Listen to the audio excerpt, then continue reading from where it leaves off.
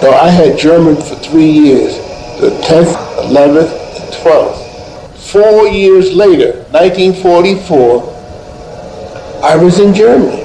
I was a soldier in Germany. My sergeant, the platoon sergeant, was Sam York. He was from Alabama. He came up to me, he said, "Hey, Easter," he said, "so we need an interpreter, and I understand that you speak German." Yeah, I had it for a couple of years. He said, "Well, what do you think?" I said, "No KP, no." He said, "No guard duty?" He said, "No." I said, "I'm your boy."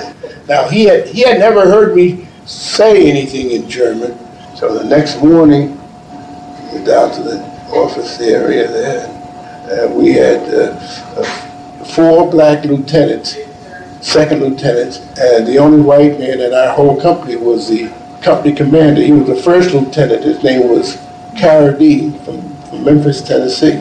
So there was one German civilian man standing there.